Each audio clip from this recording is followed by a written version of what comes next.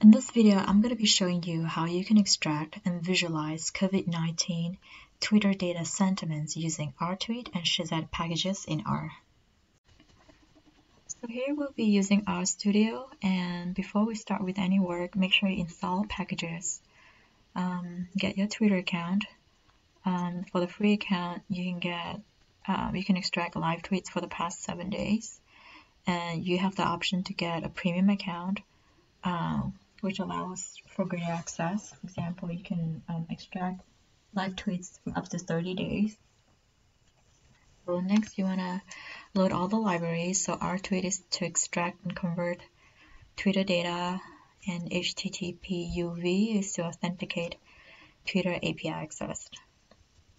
And so from the Rtweet package, the search tweets command will allow you to extract the tweets. And here I put COVID-19 because this is what I'm interested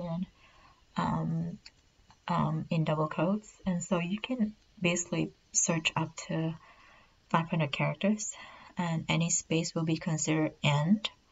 And you can use the OR operator here as well, which basically signals that you want any tweet that can contain any of the characters.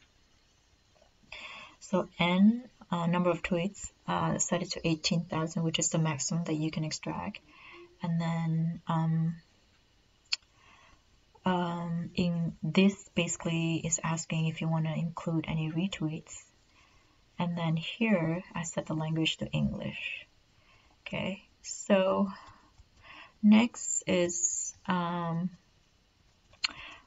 I'm going to show you how it looks like after you extract. Okay, so this is what you're going to get. Basically, for each tweet, you're going to be getting 90 columns representing 90 variables, from user ID, when the tweet happens, screen name, text, source, number of characters, and so on. So that's how it looks like. And for the Twitter sentiments, I'll be using the Syuzhet library. And this library basically has 4 sentiment libraries, and the one that I'm going to be using is the get NRC sentiment command, which is based on NRC emotion lexicon, which is a list of words and their associations with 10 different sentiments, namely anger, fear, anticipation, trust, surprise, sadness, joy, disgust, negative, and positive. So once you run this, basically what it does is it will assign a score to a word that represents a certain sentiment. So let's take a look. So basically, like if you look at the first tweet, it assigns 1 to anticipation because there's a word that associates itself to that particular sentiment, and so on. And there's 1 for joy, 2 for positive. So that's how it works.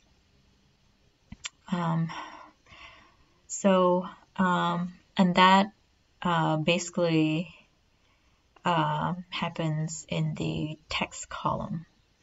So after that, what I would like to do is to basically sum up all the scores for each sentiment. So that's the command right here, and make that into a data frame and combine that with the sentiment column. So I'm going to show you with an example of data collected over 3 days, so from March 29th to 31st. And so I'll bind the data,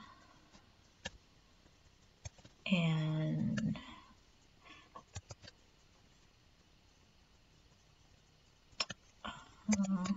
okay, so basically this is what I get.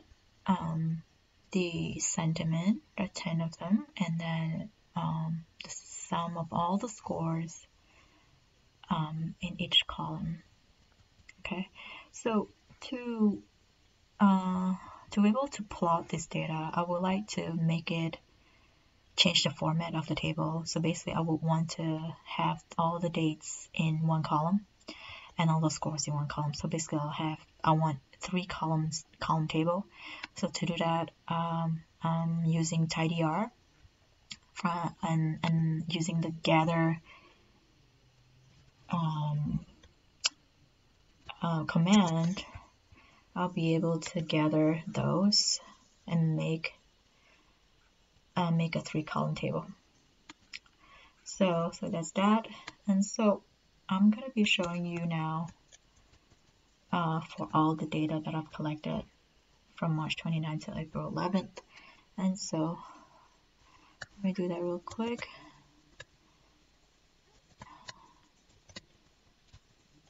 Okay, so now what we have is basically all the sentiment total scores for all 14 days. And then after tidying it, I get all this 140 sentiments summarized here. And so from here, I would like to visualize this data. And so the first plot I'll be plotting is just a general plot using ggplot. So you want to load this up because I've already loaded up, so I'm not going to run it. So I'm going to run this command that will show me the basic plot. And let me just enlarge this. Okay. Alright, so this is it. It's basically a simple plot over 14 days. It looks pretty confusing, to be honest, but so I'm gonna be resorting to another plot, adding a facet so I can see the trend for each sentiment over the 2-week period. Yeah. So this you can see much more clearly. So another visual that I like is the heat map. And for this, I can go straight to the ggplot command, but let me show you what's going to happen. If I do that right away, the axis doesn't look that right because it's sorting out alphabetically. So, so what you have to do here is to go back and factory level all the dates. And that command is from the forecast library. So once you do that and rerun the ggplot, you see that it starts from March 29th. So that's good. And you can also use the geom tile, which basically gives you pretty much similar heat map.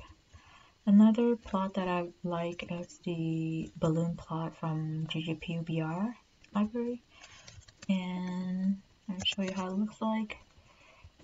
Really cool, and I really like how the shade of the bubbles showing the trend in scores over the 2-week period. So, and the size of the balloon basically represent how high the score is. So I mean, you can literally see very clearly which one has the highest score and which one has the lowest score. So it's so that's good. So I hope this is helpful, and hope you like this video, and I'll see you next time.